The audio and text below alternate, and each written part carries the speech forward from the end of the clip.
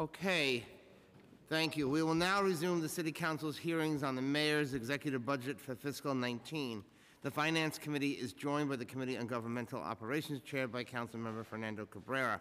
We've been joined by Councilmember Yeager, Councilmember Kalos, Majority Leader Lori Cumbo, and Councilmember Adrian Adams. We just heard from the Board of Elections, and now we'll hear from Amy Lopres, Executive Director of the Campaign Finance Board.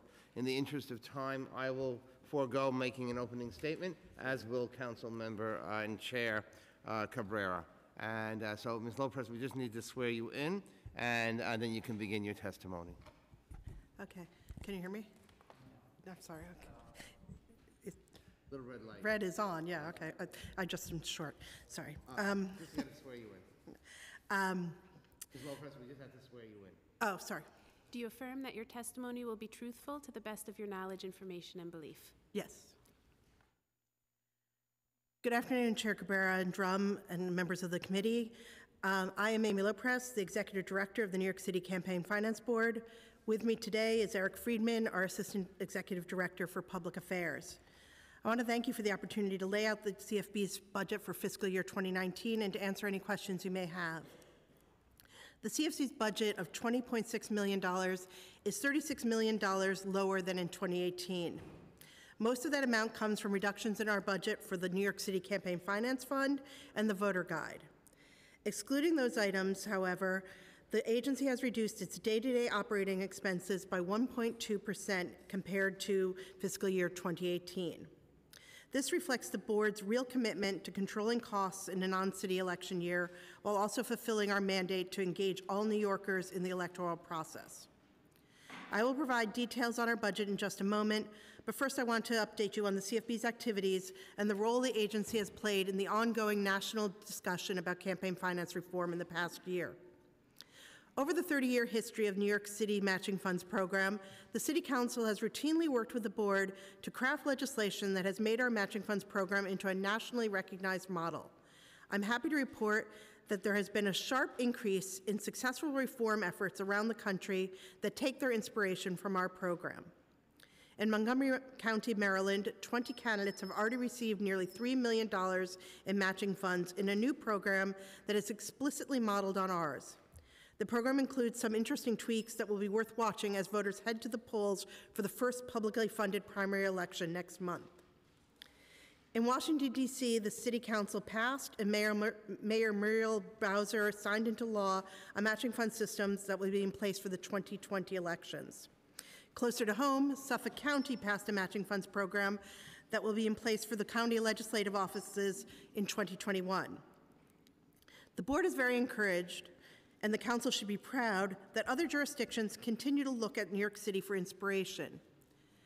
We should also be proud that our program continues to deliver strong results for and instill confidence in both candidates and voters. Candidates continue to show confidence in the program by volunteering to participate at very high rates. For the September primary elections, 82% of candidates on the ballot joined the Matching Funds program. The Campaign Finance Board paid out slightly more than $17 million in public funds to 106 candidates. The 2017 mayoral race included 4 televised debates, 2 each before the primary and the general elections, and both major party nominees accepted public financing for the second election in a row. These facts point to a program that remains very popular with candidates from all parts of the city and across the political spectrum. The program provided real value to voters as well. Matching funds help encourage deeper participation in the political process by New Yorkers. Research clearly shows that individual contributors are willing to invest small contributions in city campaigns, knowing their support will be amplified by matching funds. This broad base of support at the contributor level helps ensure that diverse voices from every corner of the city have an opportunity to be heard.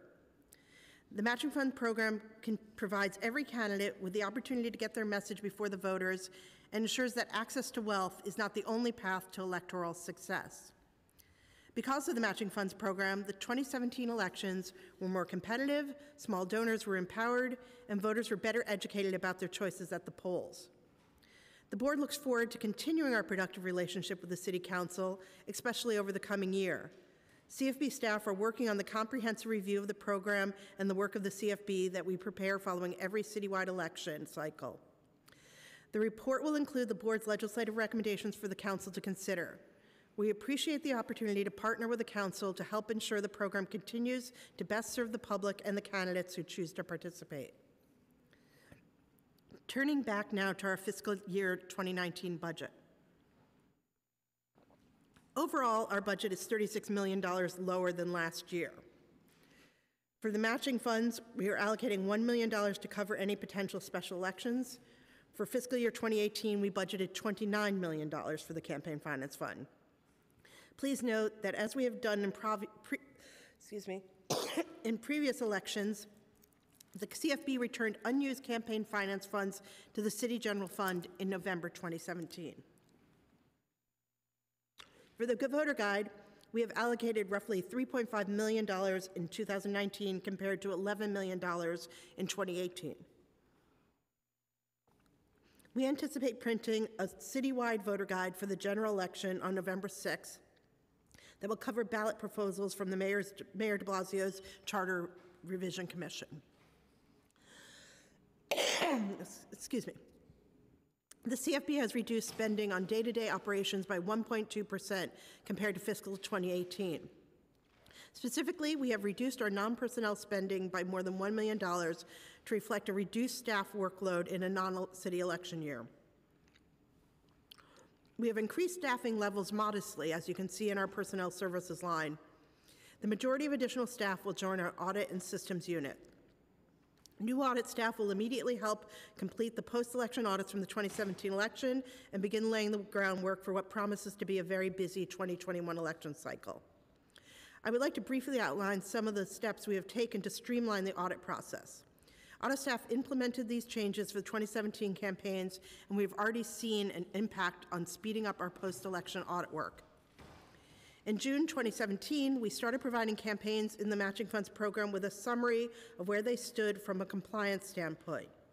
The intention in sending this summary was to help campaigns understand and fix any compliance issues that might prevent them from receiving public funds.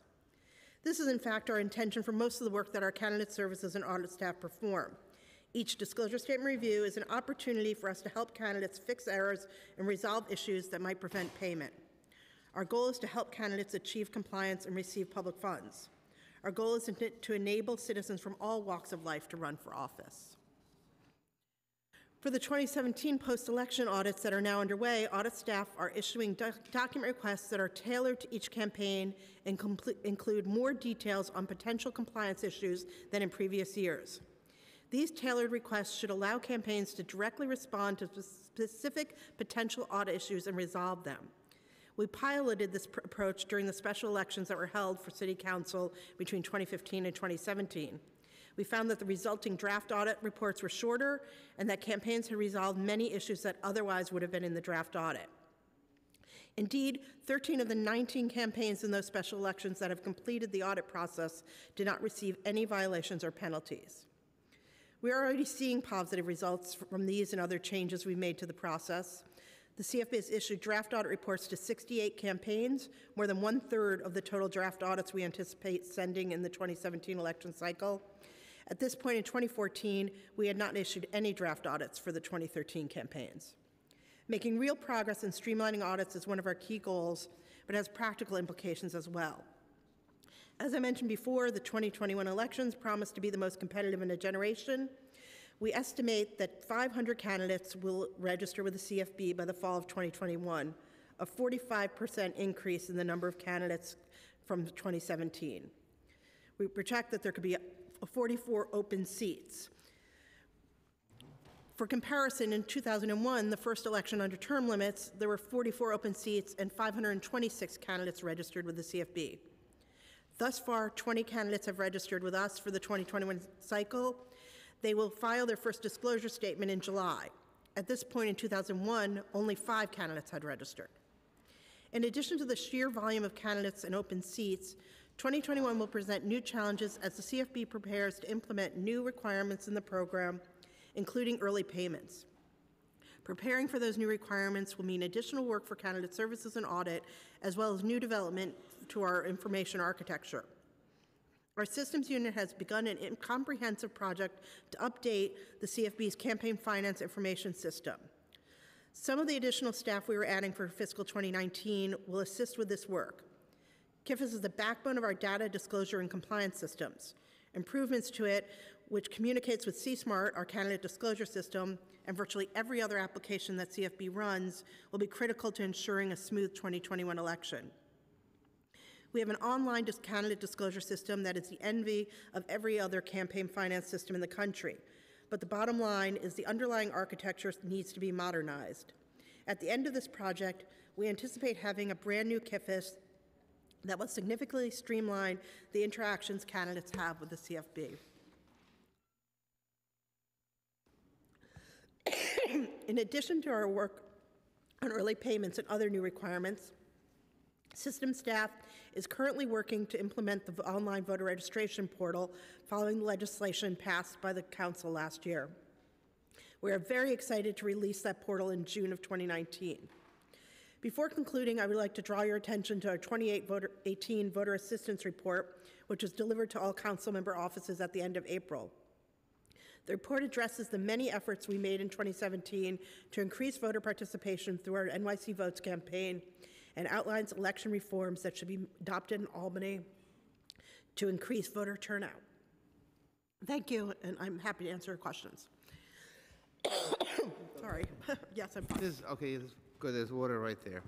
So thank you for your testimony, and we now have some questions. I'll be asking some questions, and then Chair Cabrera, and then we're going to go to council member questions as well. So let me talk a little bit about lease expenditures. In the executive plan, the Campaign Finance Board's lease budget, which is in the Department for Citywide Services budget, was reduced by $200,000 in fiscal 2019. Why is your lease budget decreasing, and what efforts are you making to make more efficient use of space? That reduction is mainly due to the reduced need for supplemental heating and air conditioning that we anticipate over this next fiscal year compared to last fiscal year. Are you still moving the office space to 255 Greenwich Street?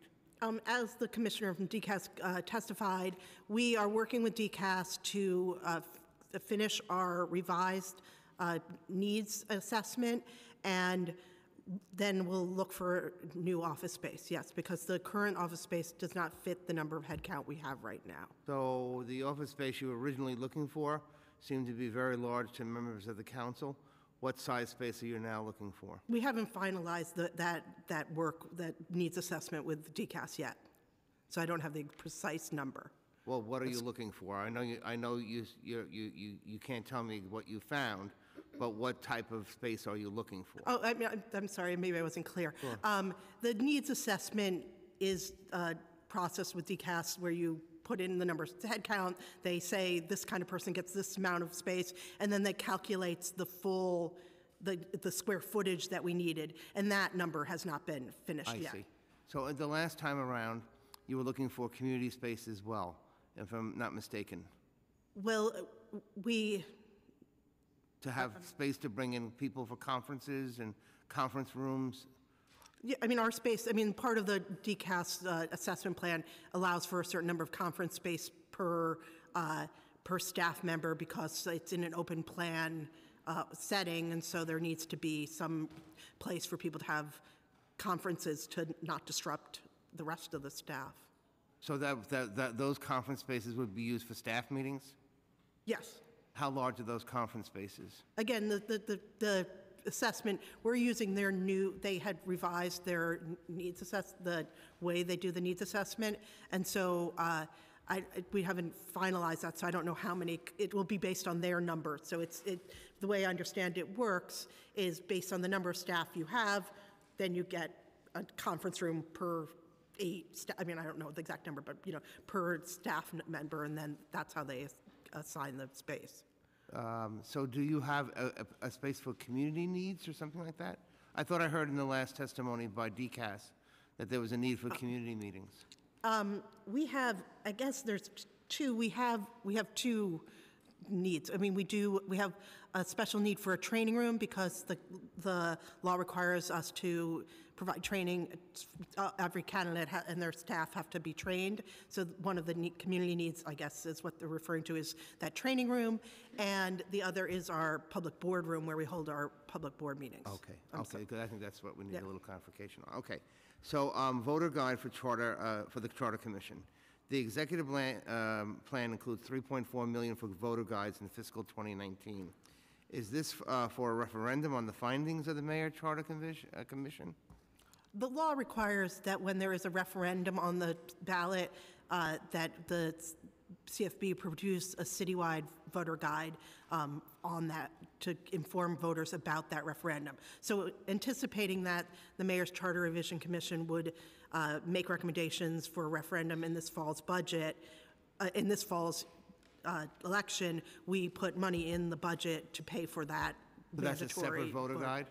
What? That's a separate voter guide? Yes. It's a voter guide that would go citywide.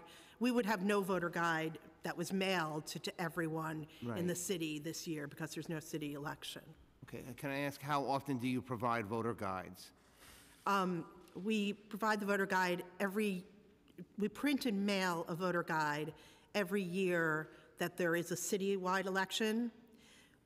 Also, we print and mail voter guides when there are charter referendum ballot initiatives. But we do produce online voter guides for pretty much every election that occurs. So there's going to be a June primary. There will be an online voter guide for that. And for special elections, do you do that? We do the online guide for special elections. Just the online? I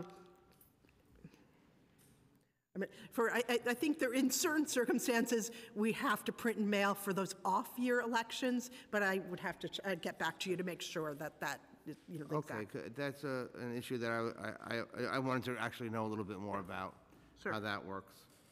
We're happy to provide more information about that. How do you make sure that eligible voters know that a race is imminent? Are they made aware of special elections to take place in their voting district? Do you send out a notice before you send out a voting guide, or how does that process work? Well, we do a lot of different kinds of voter education and engagement work surrounding special elections. We have a list, an email list that we have collected over time, and people that are in that district will send email alerts that the election is happening. We do phone banking to tell people that the election is happening. We do social media advertising to make sure that people, targeted at people in that area, to make sure that they know that there's an election coming. Okay. In terms of referendums, the mayor is planning a referendum on the findings of his charter commission. How else can referendums be called? I'm not an expert in it, but my understanding, I'll give you my understanding of, is that the city council can also, and also there's a provision for a citizen How does initiative. that work? Do you know? I think it's, again, like a petition jive, but I would have to do some more research on that. I don't. Does that come under your purview, though? Do we?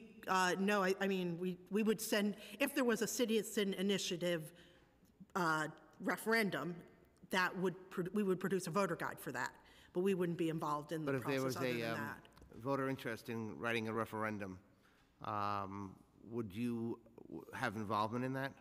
In writing the referendum and... in terms of, I think you have to collect a certain number of petitions Yeah. in order for it to be on the ballot, and the mayor can bump it.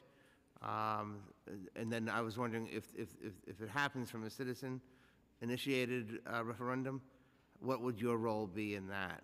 The only official role we would have in that is in producing the voter guide if there was a referendum on the ballot. Okay. One of my favorite topics, auditing of candidates. I must say that you have made great progress. My audit already came in, and looking good. But I know that it was a problem in the past, and from your testimony you said that you are making progress, and I would agree with that. So can you briefly go over the process of how you audit candidates? Is there a certain threshold of candidates, or how do you decide? Is it now that the system has changed somewhat, you're doing these, I guess monthly, or not even monthly, they're I forget, you divide up the system into different periods where candidates have an opportunity to submit pre-audits, and then you get back to candidates. When you see that candidates are not likely to have a high number of violations, do you do those candidates first, or how do you decide what to do first? Well, we audit, as you explained, we audit throughout the election cycle. So after each disclosure statement that's filed, and in the years preceding an election, those are every 6 months in January and July, and we will send what we call statement reviews, but are essentially pre-audits, identifying areas of concern and both compliance and disclosure to the candidates and giving them an opportunity to remedy those. And then after the election, we audit all the candidates, and we send, as I said, we've enhanced our initial document request to be more specified. So we don't. But what I'm trying to get at also is that not every candidate gets an audit. Like, I think in your testimony you mentioned that you've already audited a certain number of candidates as of this point. So how do you decide to do those candidates first, those who've gotten it now, and then the other ones later on? Well, the first thing we did was we sent the initial document requests, so that we did first. But that's done to everybody? I mean, has every candidate who ran in 2017 gotten the initial document request? Well, we did some rational assessments of how to provide those information. So not everyone got a initial document request. So what I'm trying to get at is how long would it be till they get those initial document requests for other candidates who have not yet received them? So the process for people, so some people will get initial document requests, they'll respond to it, then they'll get a draft audit and they can respond to it. So those initial document requests went out, those responses are coming in. While those responses are coming in, we did the draft audits for the people who didn't have the initial document requests. So those, as I said, 68 of those have gone out. So you just choose them as at random? No, they're based on certain, factors based on, the receipt of public funds, the being a participant, non-participant, So maybe yes. you hit the people who did not accept public funds first, and then you go to others afterwards, and then sometimes there are legal problems that you can't do them right away. Is that how? I mean, there are some, yes. And again, we did all the initial document requests, which are, because it's the longest process, we started that first. And then we did, while we were waiting for those to come in, we did the next group, the people who are going to just get a draft audit, so that there'd be kind of, work going on. And so as those initial document requests come in, then we'll start sending out their draft audits. The people who have already gotten their draft audits will be responding, and so we can kind of leverage the leapfrogging of timing of people's responses. So do you have an estimate about when you think you might get through the majority or 3/4, 75% of the 17 candidates, of the 2017 candidates? Again, it's hard to make an estimate, but we are well in advance of where we were in 2013. So I'm optimistic that the process will end well in advance of 2013. It has always been one of our major goals is to speed up the process of the audits, and I think that this new process will do that. Also, making the document requests more detailed will help in this next phase, because candidates will have a more tailored request, so they'll be able to give a more tailored response, which will help down the line. Because I noticed that this week, I believe, you're having a hearing on a 2013 candidate. So that candidate is just now being given the opportunity to, I don't know if it was an appeal or a hearing on it, but so that you still have some outstanding 13. He's one of the last people, and again, his was because of significant complicated issues that were involved in that audit.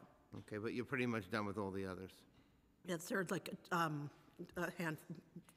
I don't want to say the exact number, but I think 2 or maybe, or 3.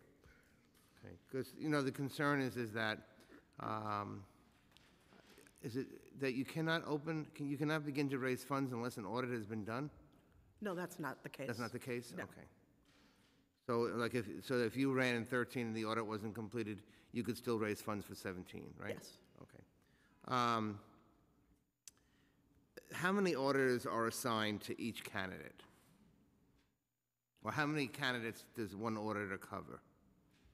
It varies depending on basically the time of the election cycle and what work it needs to be done.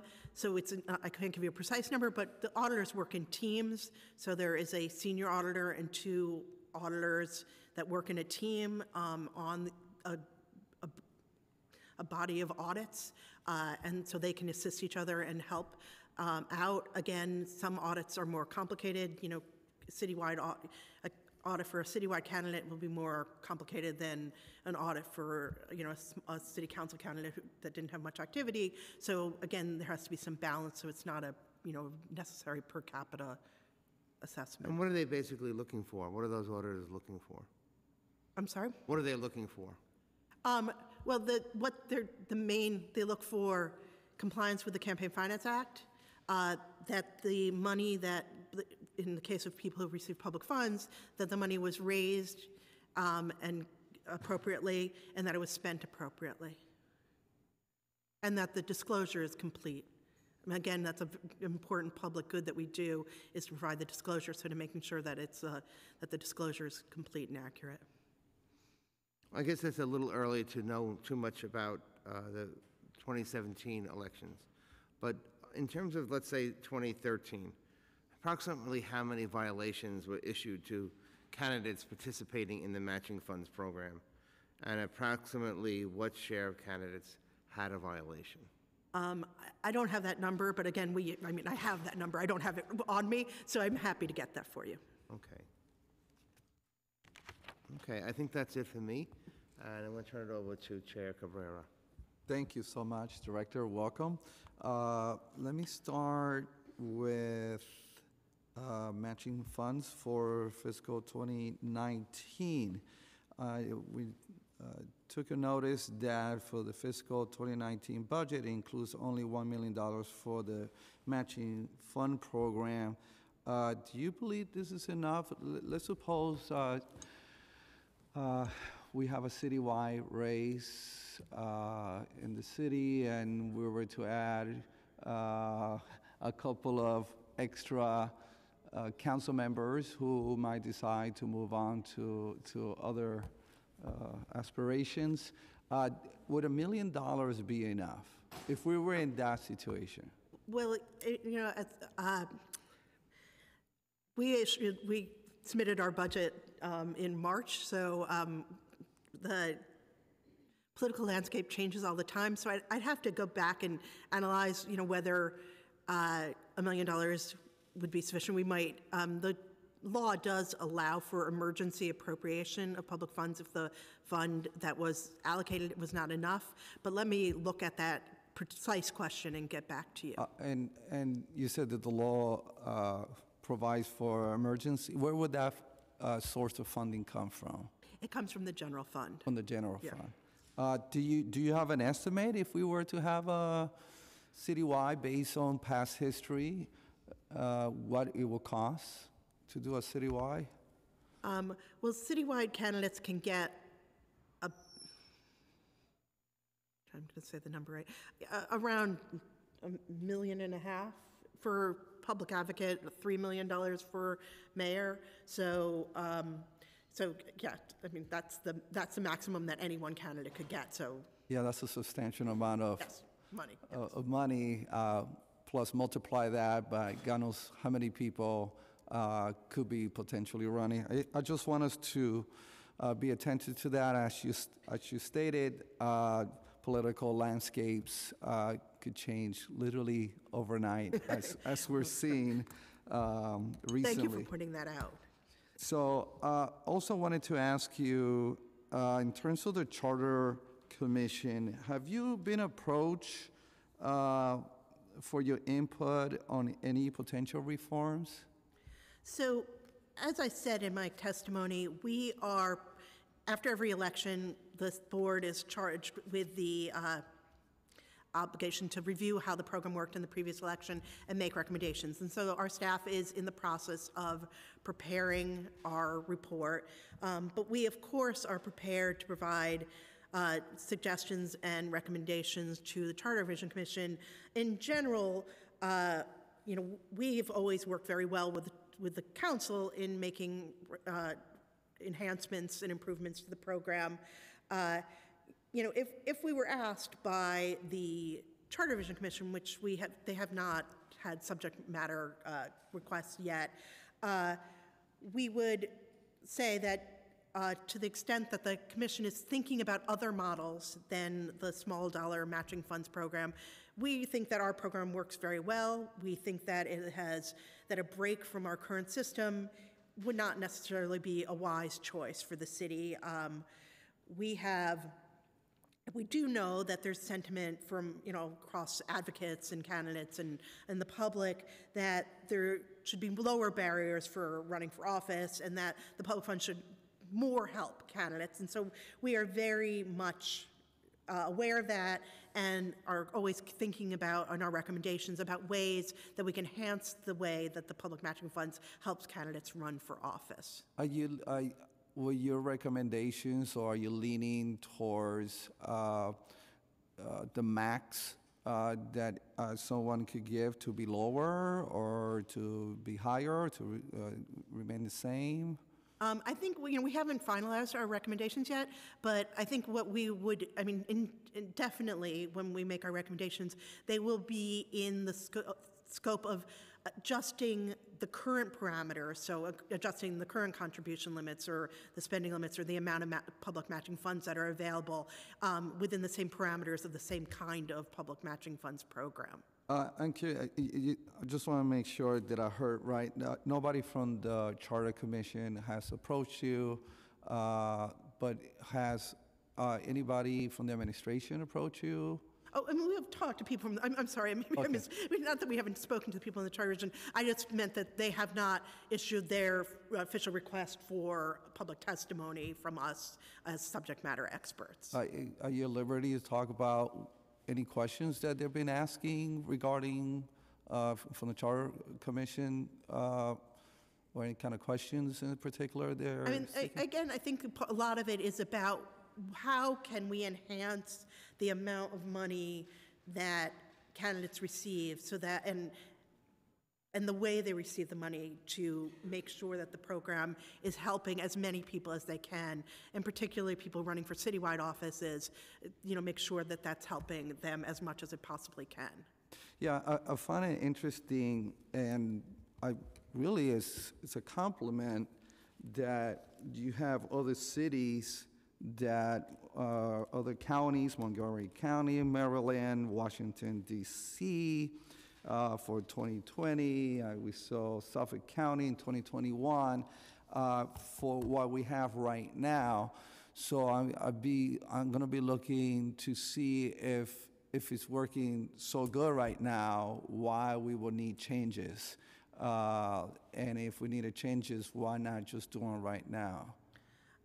I think there are some empirical, and that's part of our research, and that's why we're not ready with our recommendations. Right. Some empirical, analysis to be done about whether we are enhancing the small dollar match across the whole spectrum of types of candidates, from citywide to city council candidates. And so that's, part of what we're analyzing. I agree, yes, our program works very, very well. We've certainly get small dollar contributors throughout the city. If you look at the maps of contributors compared, to other elections, you see that there's contributions being given in every census block in New York City. But again, there are always ways that it could be improved, and in particular, looking at how the program works in the varied kinds of offices. Look, in principle, I just want to state publicly that for someone who had never been involved in politics before or in government, when I first ran 9 years ago, It definitely had an impact on me being here. And so I definitely believe in principle. I'm just looking forward to see your report coming out in September, I believe is coming out. That's when it's due, but I think that we'll probably, because of the charter revision, we'll probably make our release some recommendations earlier than that. And how early do you expect? I mean, I would say soon. I mean, because the Charter Revision Commission is meeting over the summer, so probably, Sometime in June, perhaps, probably, or? yes. Okay, early June. Okay, looking forward to reading your report. Last question, because I know our colleagues have questions as well. In terms of the matching program, how do we compare the 2017 citywide elections and compared to 2014? In terms of, let me be more specific. It's a twofold question. One is in terms of the expenditure that we spend, and also you're forecasting, as I recall, that we will have, you're estimating 500 candidates will register for CFB for the same amount of open seats, and yet in 2001, we have 526 candidates registered with CFB. I'm curious as to, in the second question, why you're expecting less people for the same amount of seats open to run? I mean, I guess, 500 and 526 is, not it's a sizable difference when you're talking in scale. It's based on that estimate of 500, again, is very much an estimate. And it's based on kind of the experience over the course of time that, 2001 was the very first year that there was term limits. We've had a lot of elections since then, so the 500 is based on, continual estimations throughout that period of time. My guess is that there will be more than we had last time. I think there's an enthusiasm for people to run for office. I could tell you that in my own district, the level of eagerness is way higher than when I first ran, and we had a substantial amount of people running. Well, thank you so much. I'll turn it back to the chair. I appreciate your comments today. Thank you, and we have questions from Councilmember Yeager, followed by Kalos, and then Majority Leader Cumbo.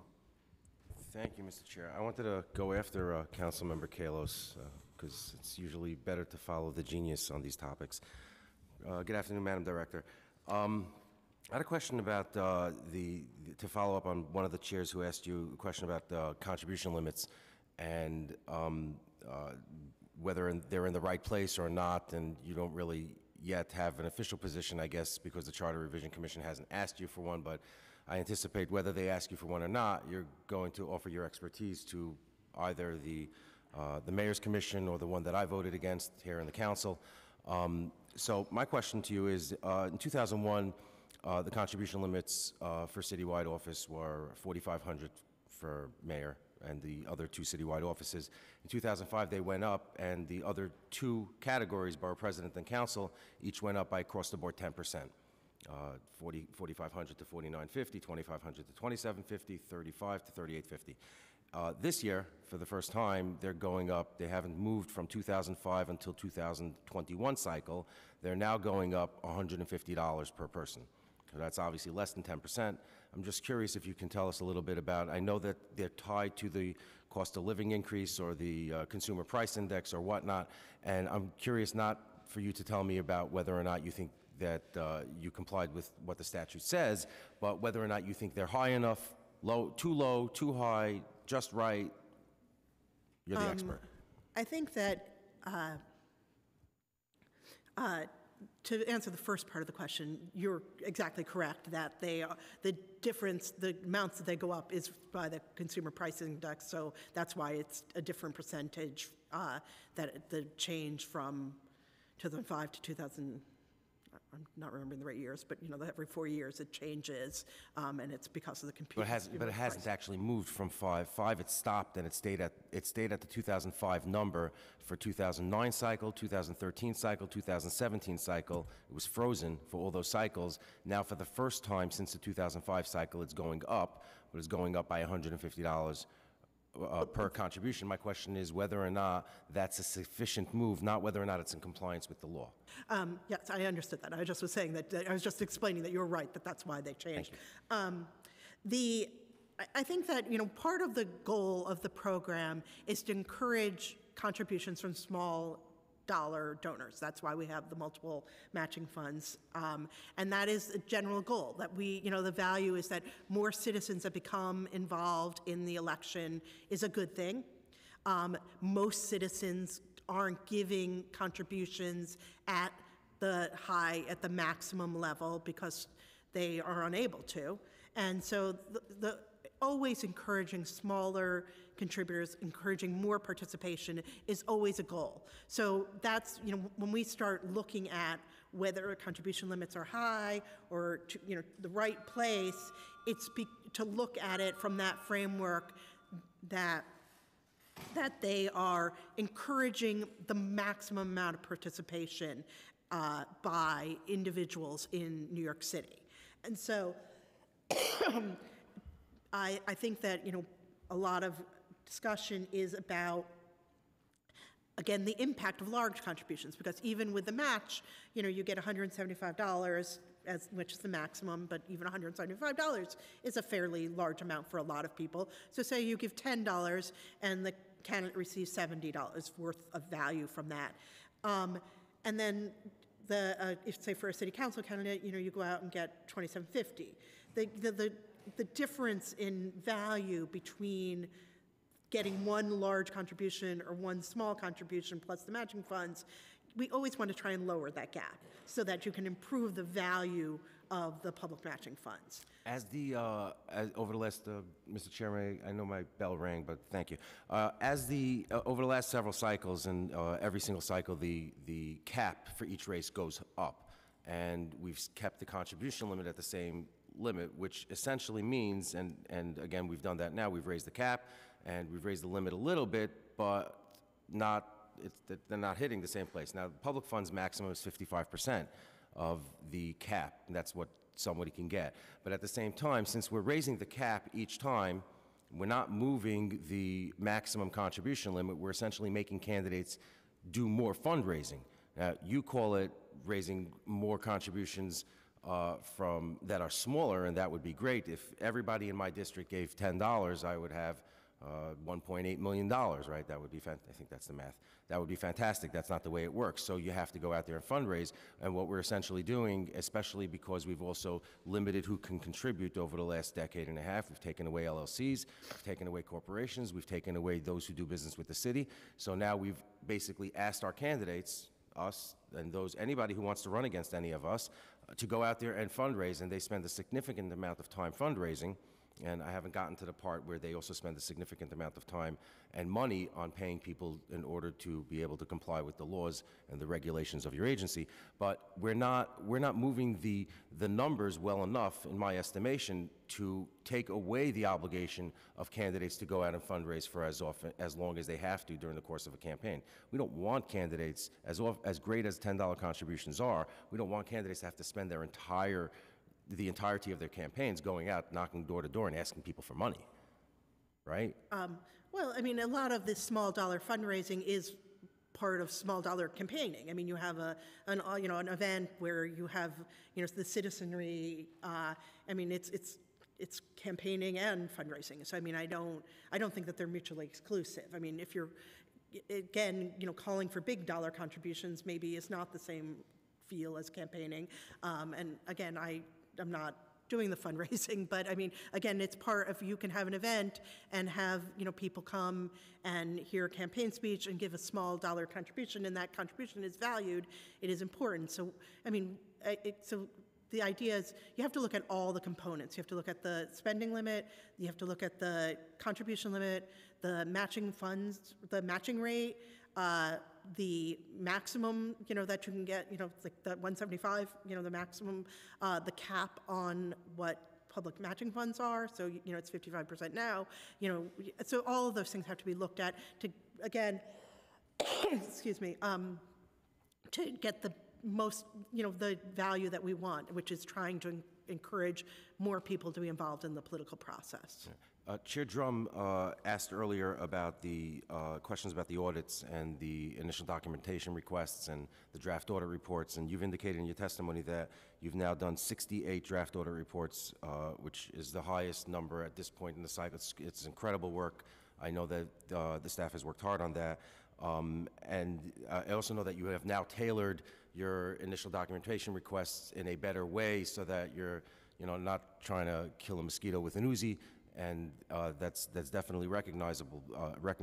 My question is, do you believe at this point that the draft audit reports and the process by which they're issued is the best it can be, or is there more work? And as a follow-up to that, do you actually read the draft audit reports before they're issued? Do I personally read every draft audit report? That would probably slow down the process by a huge amount, so no, I don't. Oh, do you read any? I read some of them. I mean, I read the boilerplate, how it's presented. They're using the same boilerplate for every single campaign across the board, even where the boilerplate doesn't match the facts of the campaign. So, for example, they're stating that they visited a campaign site when they didn't visit a campaign site. They're saying that they read complaints that were filed against the candidate, and the candidate was afforded the ability to respond even when most campaign candidates don't have complaints filed against them. They're using the same boilerplate across the board. So I would urge you that the process by which these things are approved to go out don't stop at the director of auditing, but they go a little higher to somebody of your stature who I know has been doing this for so long that you get the feel for the campaigns, you get the feel for the documents, and you know what candidates are seeing and campaigns should be seeing. I'll look into that. Thank you. Okay. But just to, are we good? Okay, all right, so I don't want to take away Ben's time. I know he's... I'm good. You good? Okay, all right. We'll get you everywhere. Yes, well, Ben and I have a great relationship. He feeds me the questions into my head. The draft audit report process, in my estimation, and we have discussed this offline in the past with me and you and your staff, sometimes, to use my analogy, is whacking a mosquito with an Uzi. And I believe that they're, and I think you should look at them, but I think that they're asking for things, particularly with respect to campaigns that didn't take public funds. And I want to separate out the campaigns that have public funds obligations, that took public funds. They have an obligation to demonstrate the use of the public funds. Unquestionably, they have an obligation to make demonstration with respect to all of their activity. But with respect to campaigns that were relatively simple, and their activity is relatively simple, and their activity was disclosed, and the documentation throughout the course of the campaign was viewed by the CFB, and no real red flags. And my sense is that the auditors simply have this kind of rule book and say, well, this is what we're supposed to do, and we're going to do that for each campaign across the board, which I think is a little bit of what Chairman Drum was alluding to, whether or not you're making different judgment calls about different campaigns, and whether or not you are actually trying to kill the mosquito with the Uzi. In cases of relatively small campaigns or relatively innocuous campaigns, the level of documentation and the level of inquiry that's still being asked, even notwithstanding the fact that there were no public funds used, is still tremendous. And do you think that that's necessarily a good use of the limited resources that you have in your agency? Well, I mean, again, we do, as you said, I mean, we've looked at the process every single time we do it, and we try and, again, make sure that we're asking for rational requests. I'm happy to talk to you offline more about, the specifics about this. I think that we are, what we're trying to do in making the draft audits is we're trying to help people point out areas where there might be deficiency in compliance or disclosure. And so it's supposed to give people, an opportunity to answer some questions in advance of potential violations. And so what we're trying to do is trying to help people comply by pointing out the issues where they haven't complied. Again, can I say that, I don't know what specific examples you're talking about. I mean, we have very much tried to tailor the request to the level of request to the level of potential severity of the finding. Again, we do comply with GAGAS, so there is a certain level of requirement that you are consistent in your auditing processes. What is your extension policy with regard to candidates who receive either IDRs that they can't immediately answer or DARs that they can't immediately answer? And I know at the outset, the 30-day extension is relatively simple to obtain, and then one additional extension of if the candidate asks for a month, they kind of knock them down to 2 weeks. Is there a guidance of how that is determined, or is it a case-by-case basis, or is it just, sometimes yes, sometimes no, or? I mean, I think that your framework, what you just outlined, is basically the basic right off the bat extension policy. Obviously, candidates have all sorts of extenuating circumstances, and those requests are evaluated based on their extenuating circumstances, depending on health issues, business issues, all different issues. We are actually in the process of making sure that we have uniform extension standards, but what you've just described is the basic policy, that it's very, the first request, we give you a 30-day extension, and then asking, again, because we're under deadlines, we want to also make sure that we, keep the process moving forward. One of the things I've noticed with regard to the extensions policy is that, as you know, when a candidate submits their response to whether it's the IDR, whether it's the DAR, assuming the candidate does it on time within the 30 days, it goes to the CFB. It doesn't get opened that day by the auditor. Time to read what this guy submitted, let's get it done. It sits, and it could sit for a week, it could sit for 3 weeks, it could sit for 6 months until it gets looked at. And we know that because the response to that from the CFB comes several months later. So my question is, what would the great harm be to giving a candidate, giving campaigns the additional time that they say they need within reason? I'm not saying that a campaign should ask for a year, but if a campaign says we need an extra 30 days, instead of knocking them down to well, you can only have 2 weeks, because when the campaign submits it in 2 weeks, it's not going to get read. It's not going to get read the week later. It's not going to get read 2 weeks later. It's just going to sit there until it's queued up and the auditor's ready to read it.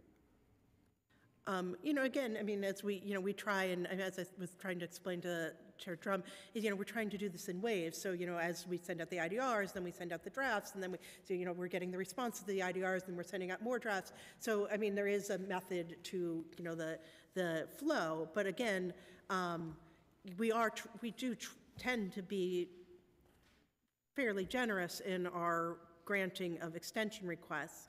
But again, it's in everyone's interest to have the audits done in a timely fashion, and so we do often ask for the reason for that the extension is needed. And again, we've heard, there are definitely very good reasons for people to need 6 months and even at times a year extension. That's happened. Okay. All right. Mr. Chairman, thank you very much. May I just, two suggestions that I have also while I think about it in regard to the voter guides. One is that in the paper guides that were sent out prior to the primaries, those who did not have primaries were not listed in there. Is there any way that you can say there's no primary in a certain district? Because it did cause confusion in districts where there were no primaries.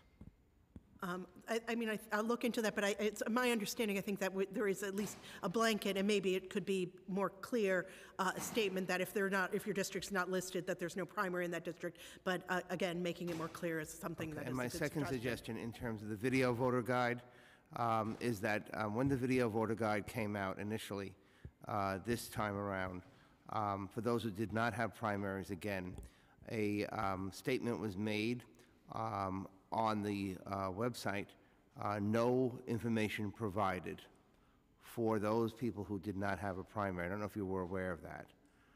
And that was corrected, Okay. but certainly Yes. we wouldn't want to see that happen again, that the fault was placed on the candidate. No, that's absolutely correct. It should be clear that there's no primary, not that But it's you were not the aware of person. that, Yes, right? Yes. Okay, all right, thank you. All right, so next, Councilmember Kalos and then Cumbo. Good afternoon. Like to start by just following up. So in our previous hearing with the New York City Board of Elections, the current executive director acknowledged that on occasion he signs for credit cards electronically, not with a pen and paper, but electronically, and that is valid for payment purposes. And for those who are watching at home and might have been wondering why, or just in general, it was because we are working on an online voter registration process. We passed legislation last term. It was signed into law by the mayor. And I've already built a site at benkalos.com where folks can actually register online and print it out, and it doesn't actually accomplish the last piece of transmitting the items digitally, but literally we could just print it out from my website and do so, and I think I did it in about, I'm gonna guess less than an hour.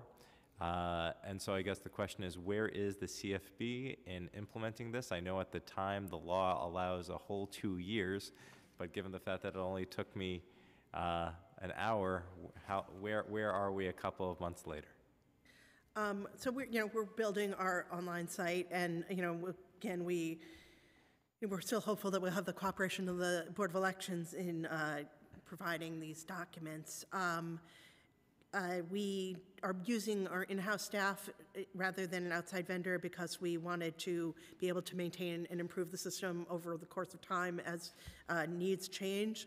The planning is well underway, and we hope to have a prototype sometime this summer to have a fully functional site before the deadline, which is in the beginning of next year.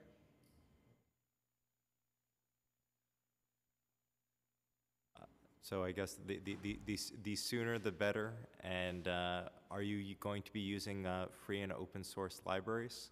And will what you create be free and open source? We've always had I'm not a technical person, as you and I have discussed before. But one of the CFB I do members know what you mean is... by open source libraries. I am not certain, but we've always provided our code to people who need it, whether in the open source library venue or as people ask for it. I'm gonna go further with that, but I guess the key thing is with the Campaign Finance Board, perhaps me, full disclosure, I'm a free and open source software developer. I was also in the Drupal community, which is a type of software that runs websites like the White House and other small sites like that. And so they've offered to come to the table and work with the CFB to help build out the system, and they could probably do it in minutes, not hours. So I guess, would you be open to meeting with the Drupal meetup community and the folks who built the web forms module?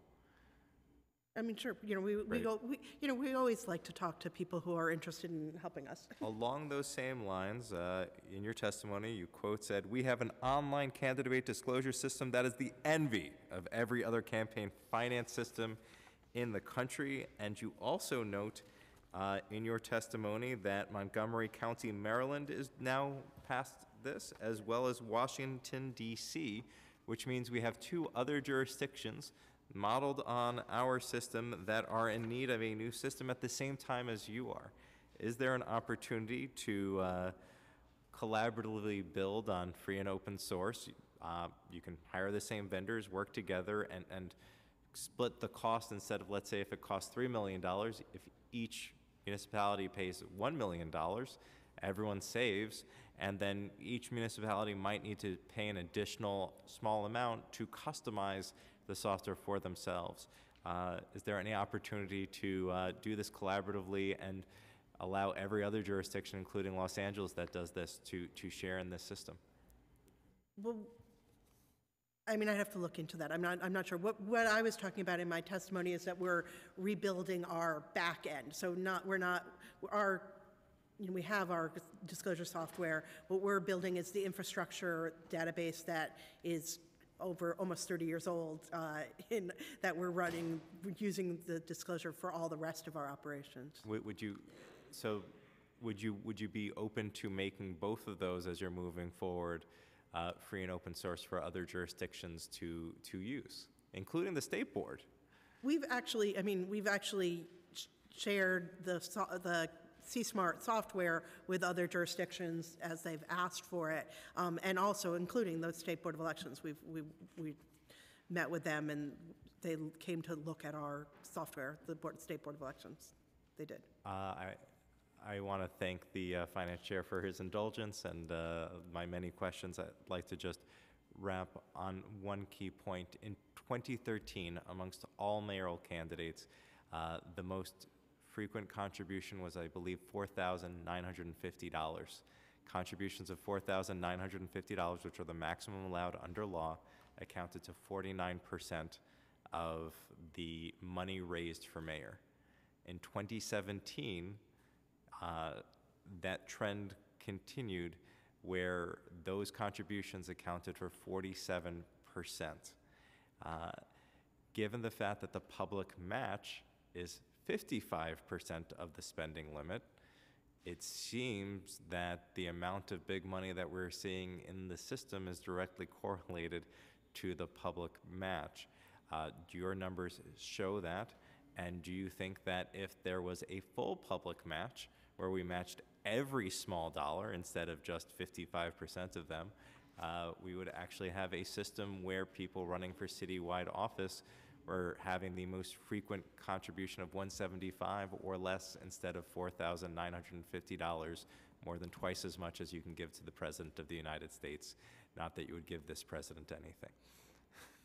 Well, as I said to Councilmember Yeager, I mean, again, this is, the analysis, it's all these things that have to be thought about. The matching rate, the top, the maximum that can be matched, the maximum amount of public funds you can receive, the contribution limit, the spending limit, all of those things have to work in concert to make sure that we're ensuring the best program that we can have. So I think that, it's a confluence of all those things, not just the contribution limit, not just the total amount of public funds, but all of these things working together. Okay, thank you. Going to move on to Majority Leader Cumbo. Thank you, chairs. Hi. So, wanted to ask you, in 2014, do you know how many candidates received public funds? 2014, there was no... 2013, I'm sorry. 13. Yes. I'd have to get that number. I don't know it off the top of my head. Do you have an estimate? I think it was 106 in this past election, and I want to say that it was 140-ish in 2013. But again, I will have to get you the right number. Do you know out of those how many were actually fined? Again, I think that was part of the question that Councilmember the Chair Drum asked about how many people were fined, and we'll provide that information to the committee. So you'll provide us with a number of how many candidates ran and received public funding, and out of those that ran, how many were actually fined? That's correct, yes. Because that's a very important number, yes. Because my follow-up questions were, have you looked at, because I believe that the campaign matching fund system, and correct me if I'm wrong, was designed to help people that traditionally would not be able to afford to run. Minorities, people from low-income communities, women that traditionally don't run, people with disabilities, people that you typically don't see as candidates. Would you say that that's fair to say? Yes, and I think that that's the experience that we've had. Okay, now, to that end, I think it's also important to know, and I'm going to ask the question, but I understand you don't know the answer. Do you know if minorities, women, people with disabilities are being disproportionately fined as a result of how your system operates? I don't believe so, but again, I would get you the actual numbers. Now, you may not believe so, but if you don't really know how many ran, if you don't know how many got fined, there could be a trend where women, minorities, people of color are disproportionately being fined. I mean, the thing is, again, our whole process, we try and help all the candidates run for office. We provide the public matching funds. With the public matching funds comes the auditing process, and people are penalized for violations of the act. That's true. And so again, I will get you the numbers of those, but I can't opine on Because that. we want to make sure that the very people that we are that are actually running, that the program is designed for, doesn't actually hurt them. And part of the, I mean, as in my testimony, part of all the work in the pre-election statement reviews that we provide to candidates, the way that we're doing the new document requests and doing the draft audits, all are geared to trying to make sure that people are in compliance and complying and giving them more opportunities. And the results of this, our pilot program for this new IDR are very encouraging. I mean, we have done 19 audits for those special election candidates, and 13 of those campaigns had no violations or penalties at all. So again, we are trying to adjust the way we do the audits to make sure that we're assisting the candidates as much as possible. So in 2013, so for candidates that did not win, right, how do they pay back their fines? Some of them raised money. How do they raise money? They are allowed to raise money following the same contribution limits that were in effect during the election. So for candidates that did not win, they host fundraisers for losing elections. It's hard to imagine hosting a fundraiser to pay back fines for a losing campaign.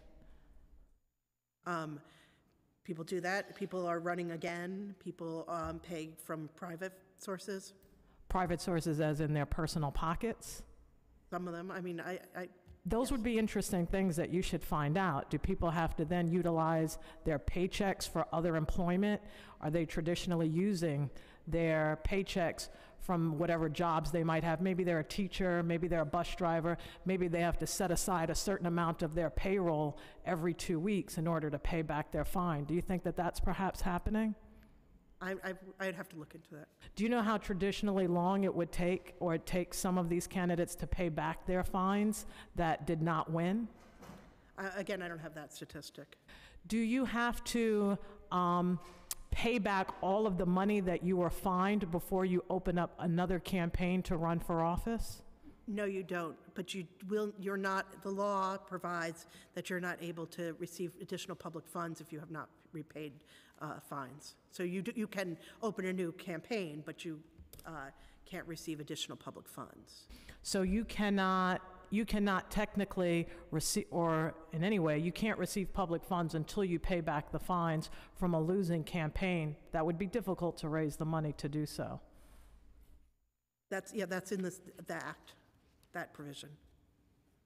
Mm-hmm. My other question, what percentage of your budget, because I can't derive that from this, what percentage of your budget comes from fines? Or where do the fines go?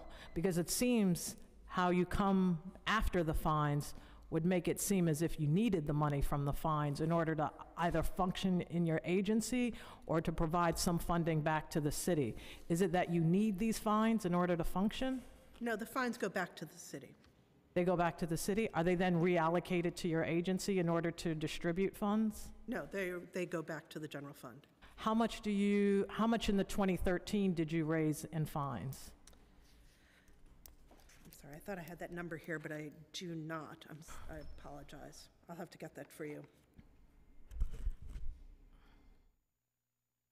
I mean, these are the basic questions in terms of things that you would want to know in terms of where does the funding come from, where does it go, how much does it actually raise? I had that number, it did not, I just, okay. We repay those fines, we give the money back on a quarterly basis to the city. But you have no idea how much it is. Do you raise $1 million in fines? Do you raise $500,000 or $250,000, an estimate? It's,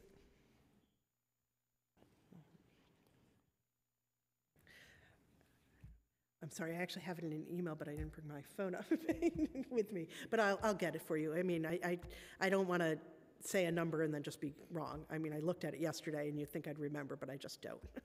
How often do you find that in the fines and the determinations that you're making, that in the process of those running for office, that it's criminal versus it's an accounting issue? Someone made a mistake, maybe they didn't get a proper signature, they took out more cash than they thought that they were allotted accidentally. So there are accidental mistakes, and then there are criminal mistakes. So in the 2013, what percentage of those, or how many candidates did you actually find had criminal findings versus accounting or issues around how they were documenting their campaign, or accounting issues? Well, we don't assess any, I mean, we have no jurisdiction over criminal violations, so we don't actually, none of the findings of the violation by the board were criminal. All of them are civil penalties. Now, if you're talking about whether they are documentation or not, I think it, that again is a matter of, there's a matter of degree. I mean, we have, again, tried to adjust the way we audit and the way we assess penalties to allow that people make mistakes, and that when they're informed of those mistakes, if they timely remedy them, that they will not be penalized. But again, that we don't have any criminal. I mean, we do sometimes find there have been, over the course of the history of the program, occasions where there are candidates who have been tried to commit fraud or some other activity that would be Do you find criminal, that to be, and we would refer that to a criminal prosecutor for prosecution. do you know how often that happens? It's that kind of criminal fraud activity is relatively rare. I mean, only a handful over the course of a 30-year, 10, 20. I mean, that's interesting to note, because I just want to, let's say, for example, myself. So one of the challenges, I would almost find it very difficult to encourage someone to run for office the way this system is currently set up, because anything could happen to you when you go in, even with the best of intentions. So as you know, with my situation, right out the gate, I was fined $17,000 for a technicality, right? In terms of, you all assessed that a consultant that we used utilized had a special interest group as a client and also had me as a client, and the special interest group did an independent expenditure in my race, and because my person who was managing the campaign, the consulting group, was managing me and the special interest group, which I had no knowledge of, you all fined me $17,000, right? So then I was able to then hire a lawyer who was able to bring that $17,000 down to $7,000, and of course his fee was $10,000, right? So I wind up having to pay $17,000 right out the gate as a brand new candidate.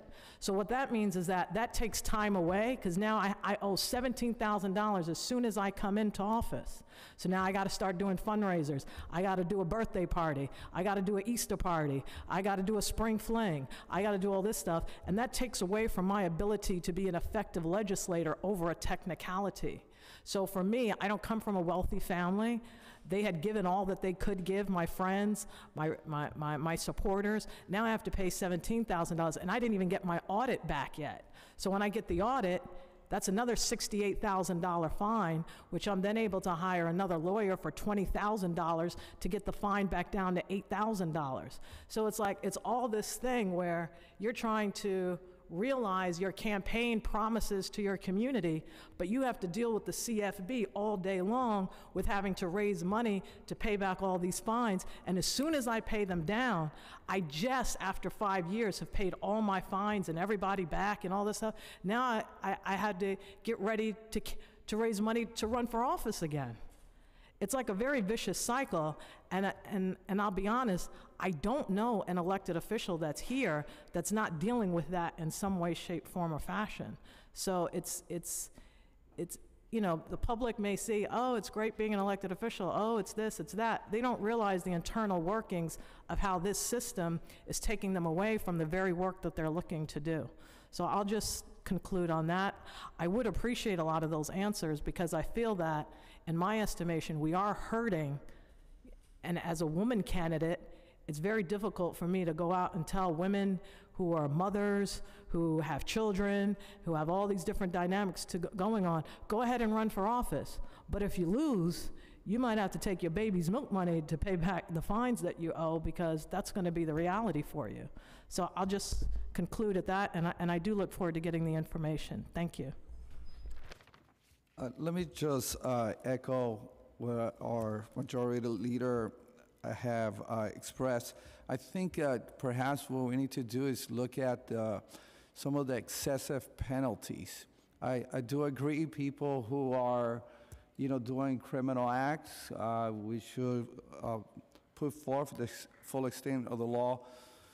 But you mentioned that 18% of the candidates didn't participate, adding those who didn't qualify. Love to see the percentage there. But you're right. I mean, for most people who have ever run, this is grueling. This is a very painful experience. And I have some of my colleagues that said, I'm raising money to avoid going through, CFB. And it's painful to hear that as well, because I don't think that was the original intention of the law. I have my own experiences that are, traumatic at times, to say the least, because it takes away your focus.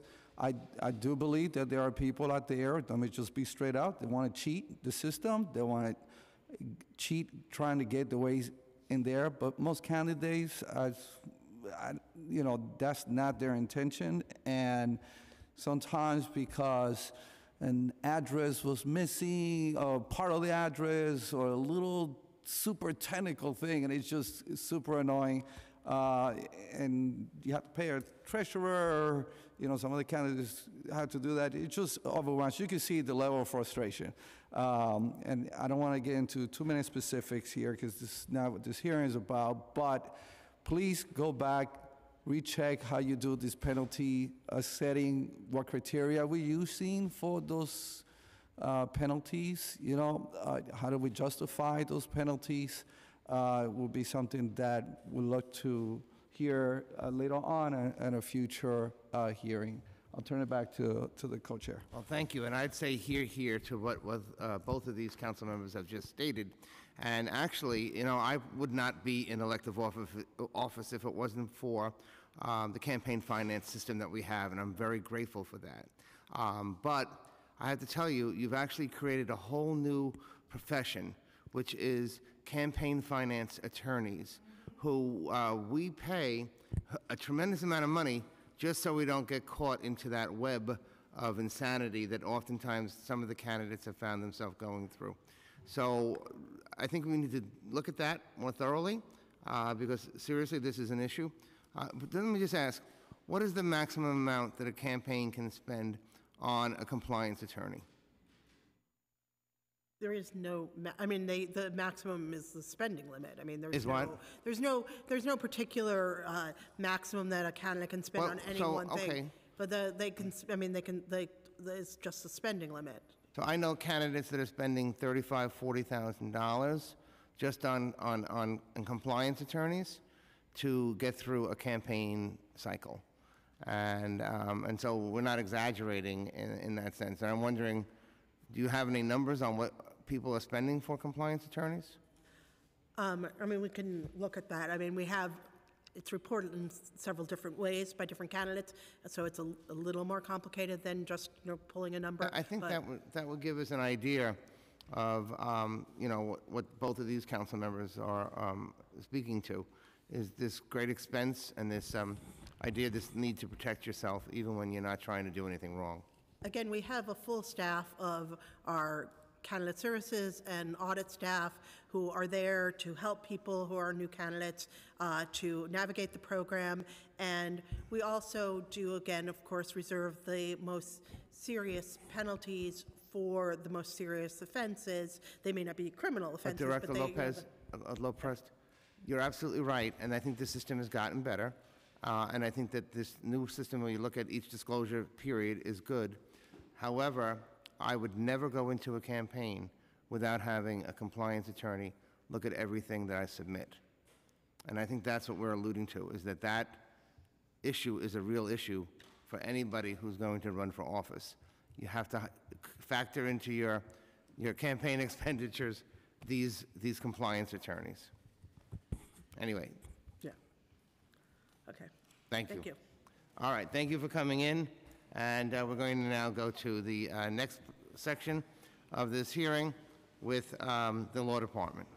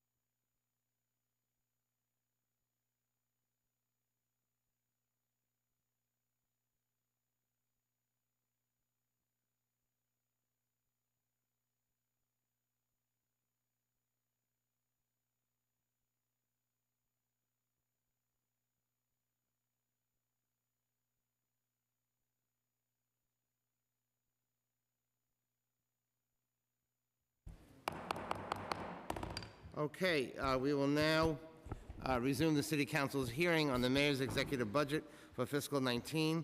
The Finance Committee is joined by the Committee on Governmental Operations, chaired by Councilmember Fernando Cabrera, and we are the only council members here.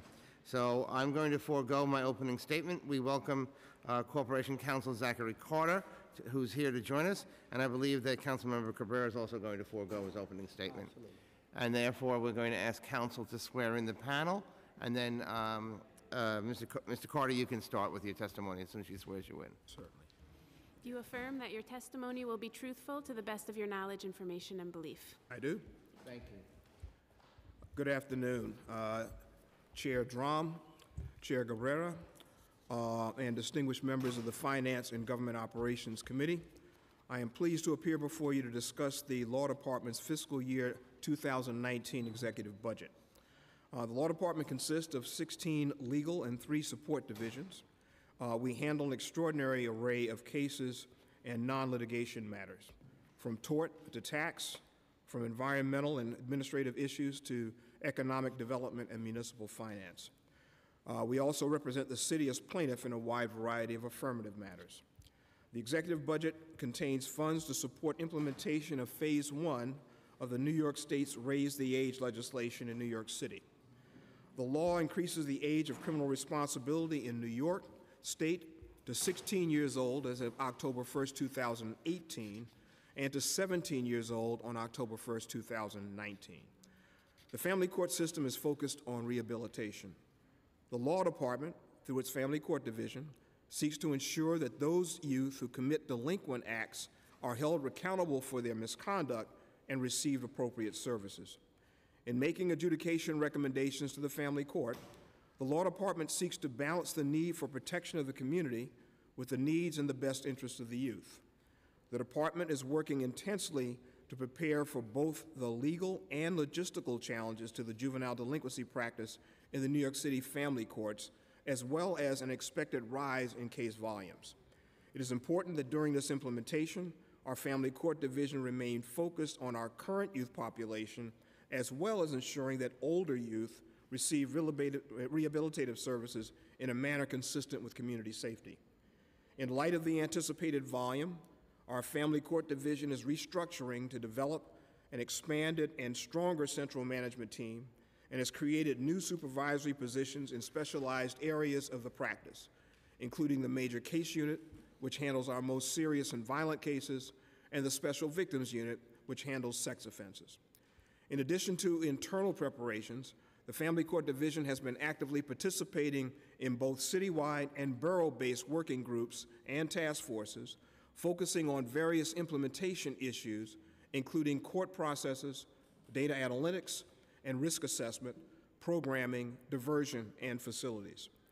Our Family Court Administration team has been collaborating with the 5 district attorneys' offices to ensure smooth transfer and removal of adolescent offender cases to family court. Our Director of Raise the Age Strategy and Planning recently conducted training alongside the Manhattan District Attorney's Office at the New York Prosecutors Training Institute Metro Conference for approximately 200 local ADAs and prosecutors, and we are planning joint trainings with the District Attorney's Office in all counties for this fall. The executive budget also contains funds for particular case-related needs, which are largely electronic discovery and expert services. Further, the budget for the 2018 charter revision resides within the Law Department's budget. In conclusion, I thank you for your support of the Law Department and look forward to our continued working together. I would be happy to answer any of your questions. Okay, thank you, Mr. Carter. Certainly. And let me just talk a little bit about Raise the Age. $32.2 million and 254 positions were added to the Law Department's fiscal 19 budget to implement the first stage of Raise the Age. Can you explain what this $32.2 million is going to pay for? Certainly. In the main, it's for personnel cost, the addition of both assistant corporation counsel to the Family Court Division and complementary support staff, as well as administrative positions that have to support the new infrastructure that will be necessary to take on this very large additional case load. It's anticipated that cases that formerly would have been prosecuted by the 5 DAs of 16 to 17-year-olds will actually double in phase 1 and triple in phase 3. And that's in general terms what the additional resources will be used to manage. So what type of interaction are you going to be having now with the youth courts and the court diversion programs? Angela, do you want to answer that? Do you mean the adolescent diversion parts that are in criminal court? At this point, we don't know, but I think we can certainly ask OCA and get back to you on that point. Okay, I appreciate that. A deep believer in those diversion programs, so it's important. Is there a net cost to implementation of Raise the Age? And why is this not a one-to-one transfer from one agency to the other previously doing the work? So is there a savings to the other agencies that could have been transferred over to you? That is a budget issue. I think that would be better directed to OMB. That is, I don't think that we are in a position to answer that on behalf of the city. Okay, we're going to follow up with OMB on that because that was something I didn't get to ask OMB in the initial hearings, but would really like to know and have an answer on that as well. The executive plan adds new funding of $1.5 million and 17 new positions to the head count in fiscal 19 to finance the work of the Mayor's Charter Commission. Of this funding, $1 million is allocated for personnel services, and the remaining $500,000 is allocated for other than personnel services. Can you briefly explain or outline what this funding will be spent on? Well, generally speaking, this will be for personal services, that is 17 staff, and other than personal services, which includes stenographers and translators. The operational control of the Charter Commission rests with the Commission itself and its staff. They are hosted on our budget platform, but we do not have operational control of that process. So what is your role, the Law Department's role, in terms of working with the Charter Commission? Supplying resources and staff. Okay. Are there any other agencies that you'll be working with? In connection with the Charter Commission? Yeah. They'll have access to all the agencies of government because in the course of their inquiries, they're going to need information from all the agencies of government. So they'll be interacting with almost all, or with all of them? Absolutely. Okay, now, just some questions on units of appropriation. Despite being composed of 16 legal divisions and 4 support divisions, the Law Department's budget has only 2 U of A's, personnel services and other than personnel. In the preliminary budget response, the Council called on the administration to create a U of A pair for the Tort Division, which is the Law Department's largest. This was not done. In previous hearings, you have opposed creating a U of A for each of your divisions, as this would constrain the transfer of resources across divisions, which you do often. Would separating the Tort Division's budget from the rest of the Law Department impose similar constraints on you? Yes, it would. The cases that are brought and that are managed by the prosecuted, or I'm sorry, rather defended by the Tort Division vary in size and complexity. There could be a case that is a class action or a suit for affirmative belief that will require a huge influx of resources. There could be a case that involves a personal injury that could have medical claims. It's hard to anticipate when there will be that kind of blockbuster case that requires us to be able to flexibly shift resources even across the division and across borough offices. I mean, our tort division has to be the largest in the country. Any one of our tort offices in any of the 4 largest boroughs would be a corporation counsel's office unto itself in some other jurisdictions. So we need tremendous flexibility in being able to transfer resources. How often in general do you do that transfer of resources? Is there an average number of times that you need to do that? Well, it's pretty constant. I think that our Chief Administration, Mal Higgins, can may perhaps explain it more precisely.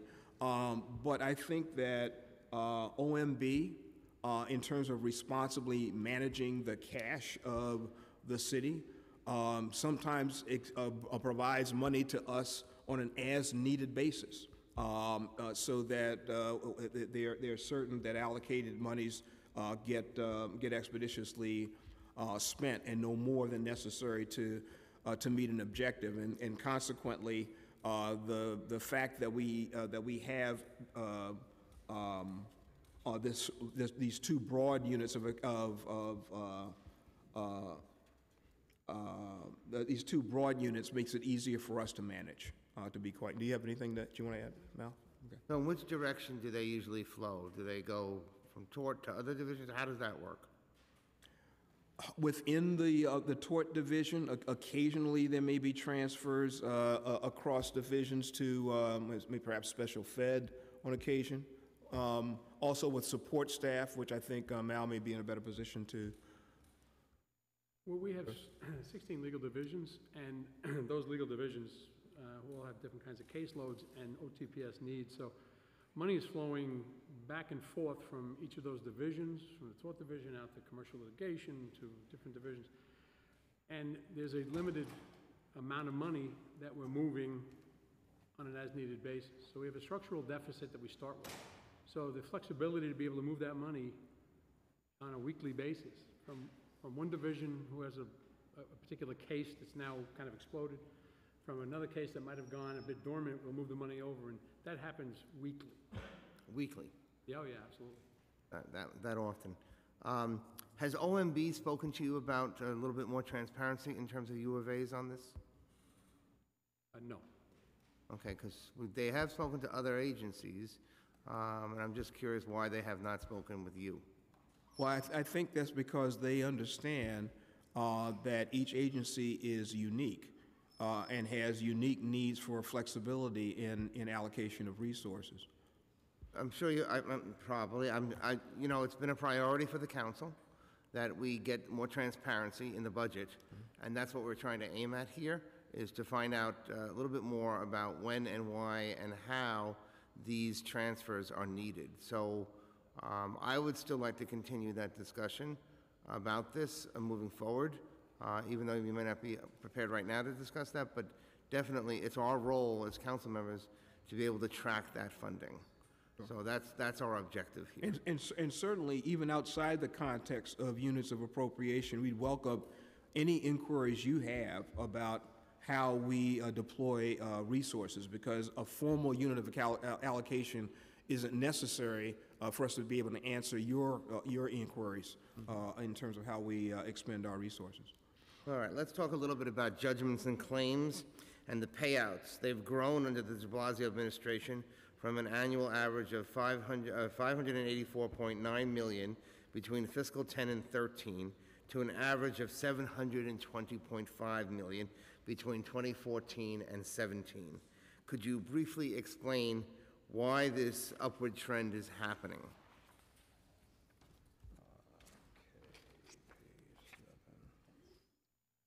All right. First of all, as we've stated on prior occasions, judgment and claims are going to vary from year to year because these cases are so long in the system. So even though, as you pointed out, a certain trending that you characterize as having occurred in this administration, these are in cases that were filed long before the onset of this administration, in cases that have been fiercely litigated over a period of years, and that only during the course of this administration were finally resolved. And that's going to vary from year to year. And while there are cases that are settled for tens of millions of dollars, there are many more cases that are being successfully defended that represent equivalent levels of dollars.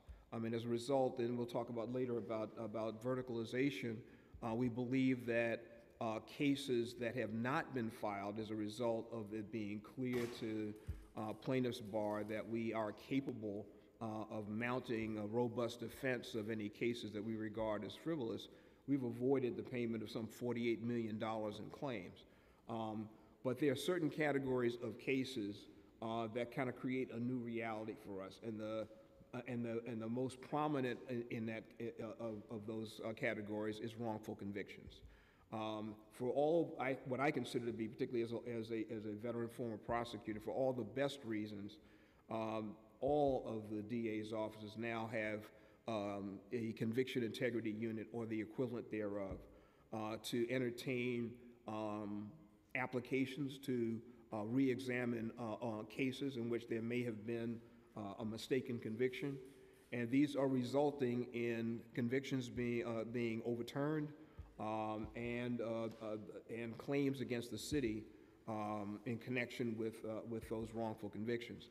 And when you consider that most of these claims are resolved at I hate to say a going rate in terms of a person's life, but on average about $500,000 a year in connection with these claims, then for someone who's been incarcerated for a decade or more, it adds up to a substantial recovery. Central Park 5 was in that category, money as that's well, correct. right? Approximately how much of the payouts are from cases defended by the law department versus notices of claim settled by the controller? I don't have the percentage. Yeah, we would have to get that information from the controller so that we would have the total picture. Okay, what are the other major sources of judgment and claims payouts? Health and Hospitals Corporation. In those cases, the law department does not defend. Those are defended by med mal practice firms. So in the fiscal 18, judgment and claims budget grew by $20 million in the executive plan from 691.6 to 711.6 million. Can you explain that growth to us? Again, that was largely because of a handful of very large recoveries. Fiscal 18 included the long-standing litigation in connection with summonses. It was a class action in which the recovery was $26 million, in which there were thousands of individual claims that just added up to this very large sum. There was one wrongful eviction case, Kings County DA's office, Hatchet Lopez, which was settled for $20.5 million. An employment discrimination action in connection with FDNY. Actually, is that the rope case? That's the rope case. All right. That actually was a personal injury case in connection with a fire tragedy, known as the Stolowski case, which was filed in 2004. And that was a $29.5 million judgment.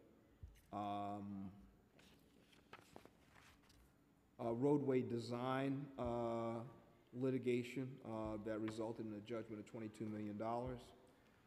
And then there were a group of wrongful conviction cases arising out of arrests that occurred back in 1992 that added up to approximately $26 million. Thank you. Can you explain your methodology for arriving at a budget estimate for claims, for judgment and claims? Well, actually, OMB comes up with the calculation because the judgment and claims takes into account not only law department litigated cases, but again, as you pointed out, H&H. But do you feed them information about cases that are coming up that you think you're going to have to settle, that gives them an estimate about what those settlements might be? Yes, we do. You do? Yes. So then you know what's in the pike, what's coming up? Yes, we do. Okay. In the preliminary budget response, we call for an increase in vertical case handling to help mitigate this growth. Yes. Yet this was not included in the executive plan. Do you think expanding vertical case handling could reduce judgment and claim payouts in the future? I think vertical handling of litigation cases is always the ideal. It is, whether it's in criminal practice, high volume practice, or in civil high volume practice, it's the way that our lawyers get best prepared in a case because they become familiar with it from its inception until it's finally resolved.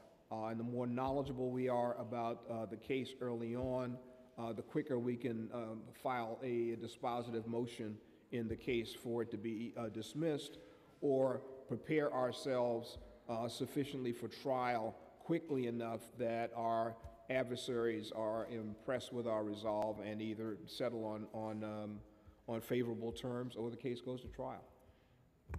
Okay, thank you. I'm going to go to Chair Cabrera now. Thank you so much. Let me go back to raise the age staffing. When do you estimate these positions will start getting filled, and how many by October the 1st? I'm going to let Angela, who's the chief of our family court division. I'm sorry, dispositions, when do they start? I didn't understand the question. Yeah, all of the raise the age positions. Oh, the positions, I'm sorry. yeah. We're filling them now. It's ongoing. We're doing hiring. We have 35 lawyers coming on board in August for the new class. We have lateral interviewing going on right now. We're making offers to people.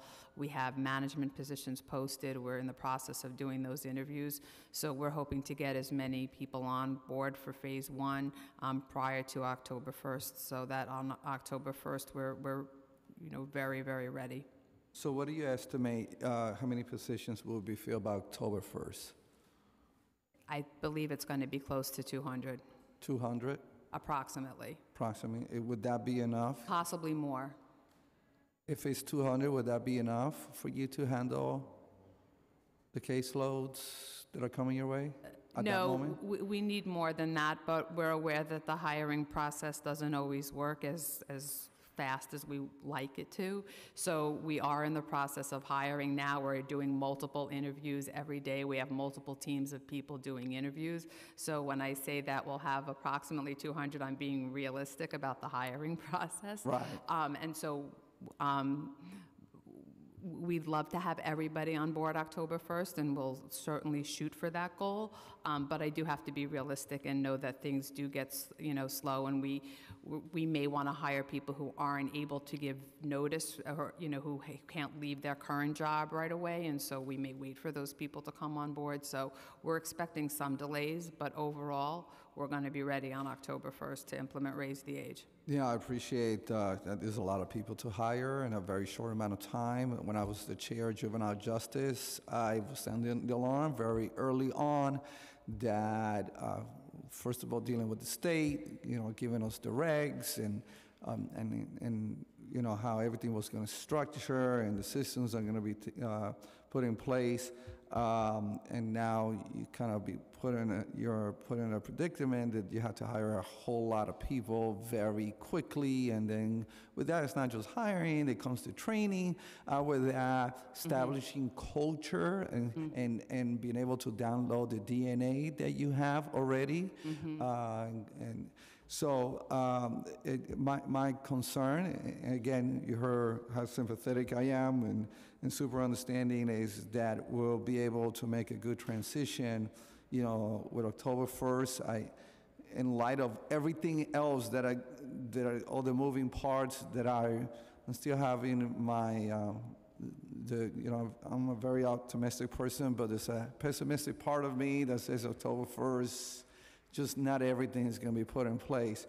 So I appreciate all the efforts that you could put forth and really hire as many people as possible. I want to move quickly to, we heard earlier from the commissioner from DCAS, and I asked a question regarding the possibility of installing cameras in the city vehicles, whether it's sanitation, whether it's police cars, because sometimes people claim that they were injured by a vehicle and or whatever other circumstance related to a vehicle that was not true.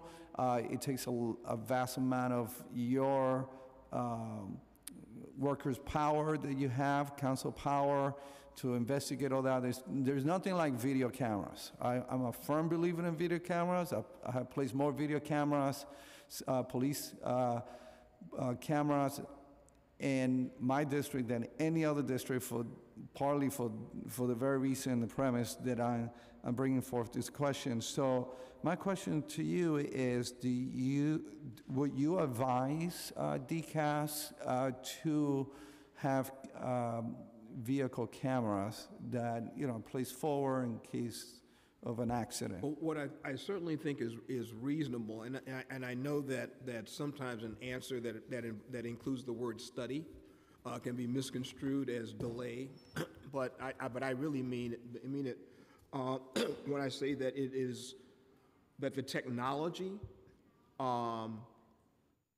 that is required would have to be, and I think this can be done relatively expeditiously, be carefully enough studied that you know that you'd be capturing the kind of images that you need to capture. Good. As you asked the question, I was visualizing sitting in my car and looking at the backup and, assisted cameras that I have just to help me park. Right. And just thinking about what that would look like if it were being recorded, and would it show me everything I'd need to show if there was a collision. If there was a collision, maybe if I'm turning left, there may be blind spots.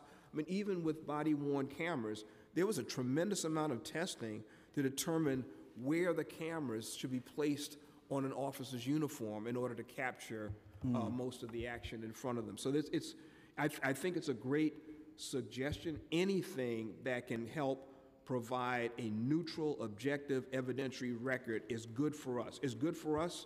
It's good for citizens if it turns out that they have a valid claim against the city. It's good for the city when it turns out it's not a valid claim. So it's definitely worth investigating, but I think we need to get a handle on what the technology is available and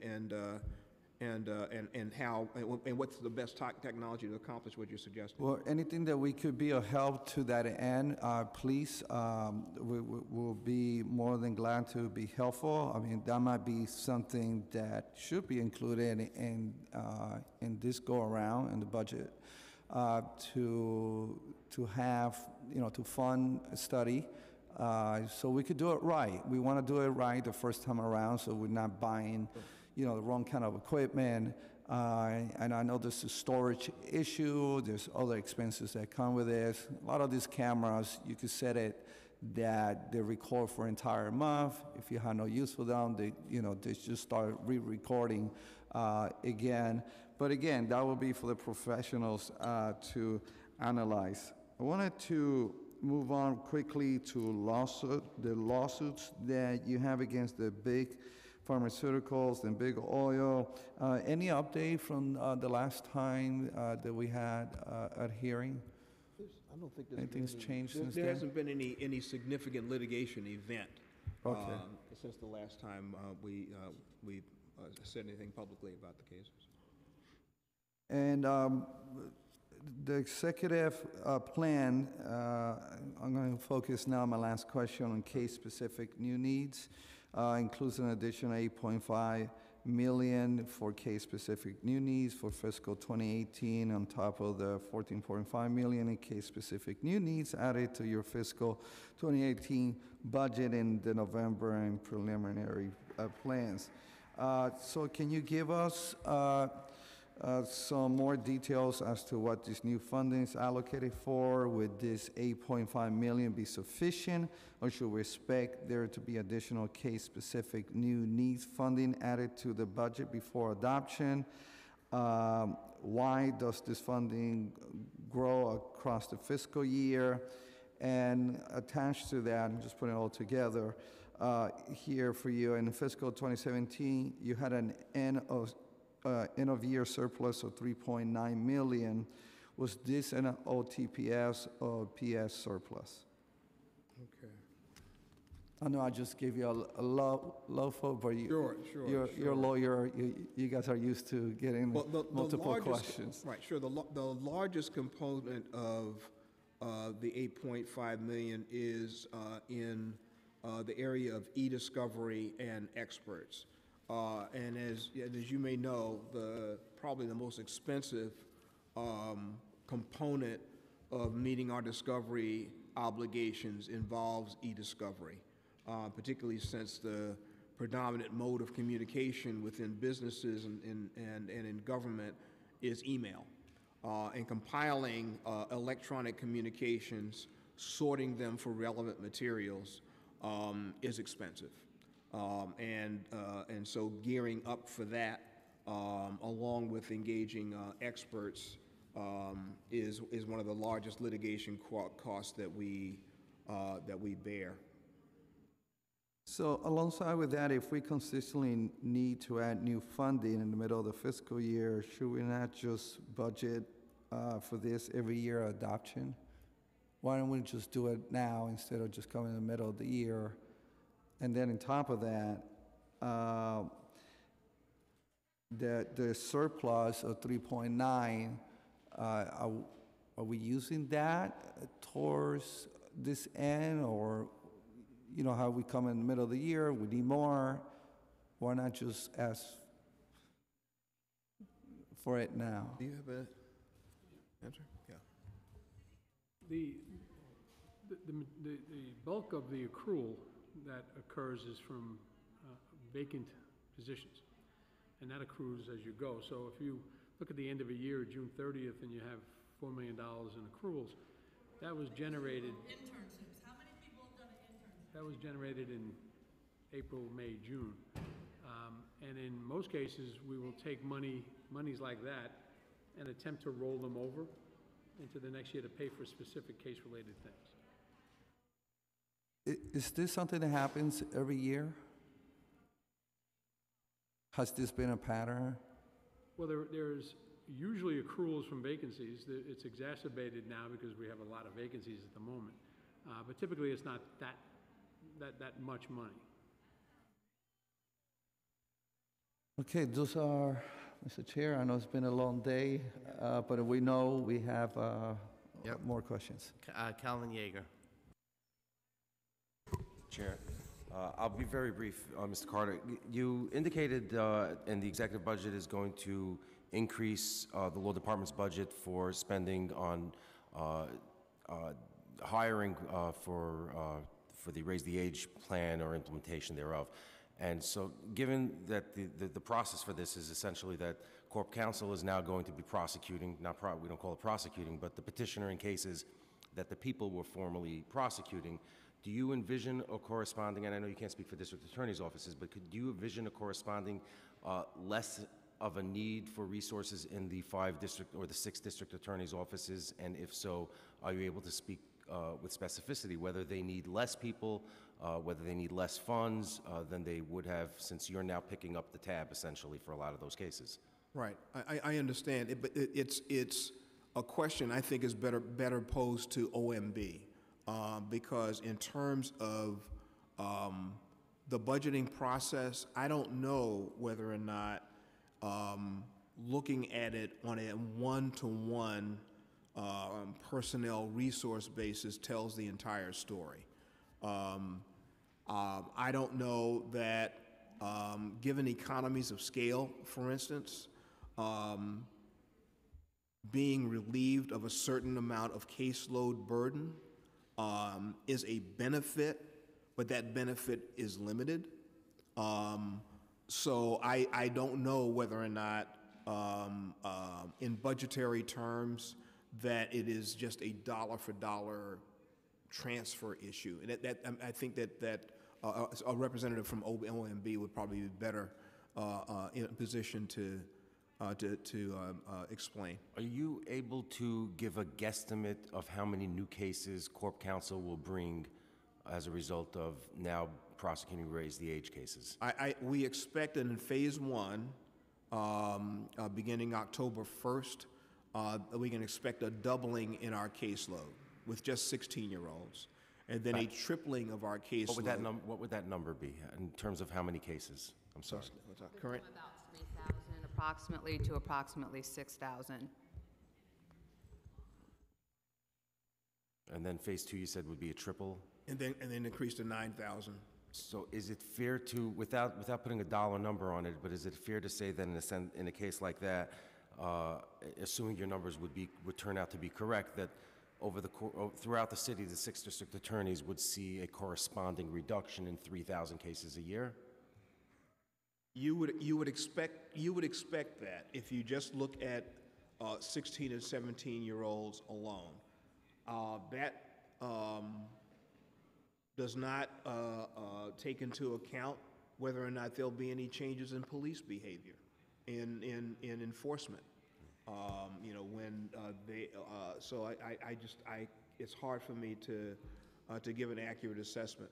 I understand that these are estimates, but are you able to do, and I don't expect you to have it on hand, but are you able to do borough by borough estimates of how those 3,000 new cases on your caseload would divide out throughout the 6 district attorneys? I think we'd be in a position to do that. I don't know if do you have the numbers now? I don't have the exact numbers in front of me. but we're expecting that Bronx and Brooklyn are going to be the highest volume boroughs, followed by Manhattan and Queens, which are generally around the same number, and then followed by Staten Island. But And special narcotics at the tail end?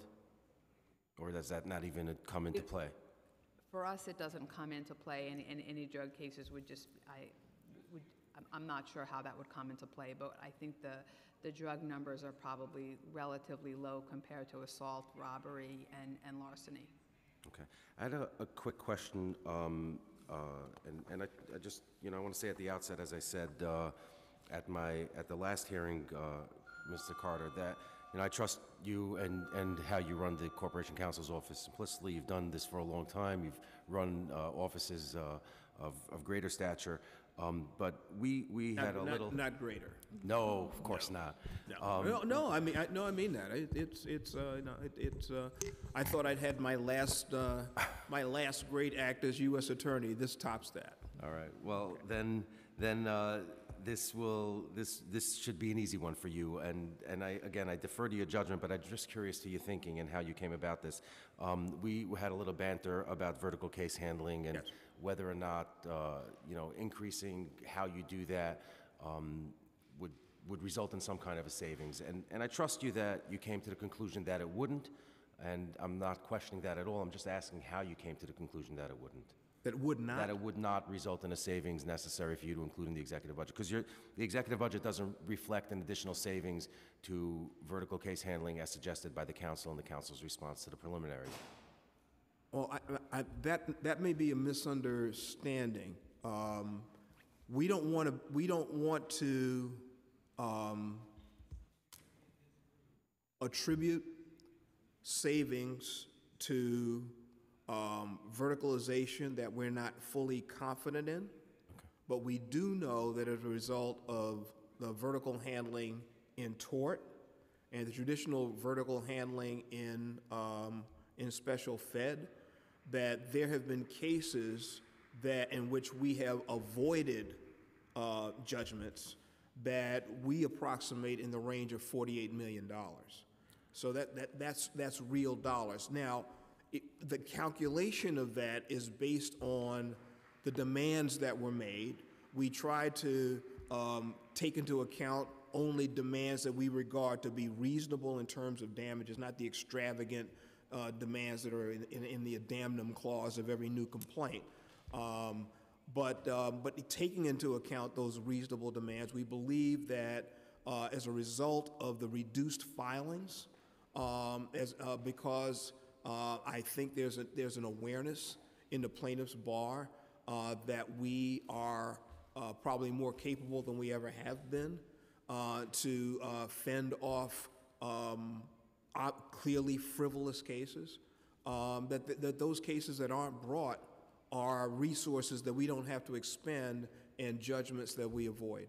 Yeah, well, I believe that you're capable more than the office has ever been before. Is it fair to say that you're not able to recognize the savings for purposes of the executive budget until you actually implement the verticalization, as you call it? So it's just something you would have to do before you're able to put a dollar number on it? That's correct. That's a fair point. So it's not so much necessarily that that OMB or Corp Counsel's office declined to take our numbers into a budget. It's just that you can't put a price tag on it. That's correct. Okay. That is all correct. right. Thank you, Mr. Carter. Thank you, Mr. Chair. All right, thank you very much. I think that's it for this hearing. Thank you very much for coming in and appreciate your testimony. Our pleasure. I'm going to close this out by saying that this concludes our hearing for today. The Finance Committee will resume executive budget hearings for fiscal 19 tomorrow, Friday, May 18th at 10 a.m. In the chambers. Tomorrow, the Finance Committee will hear from the Department of Health and Mental Hygiene, the 3 library systems, and the Department of Cultural Affairs.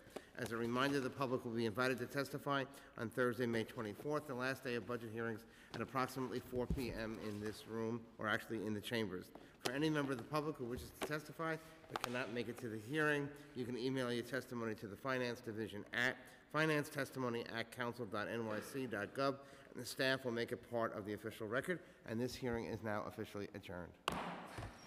Good job. Thank you. Thank you.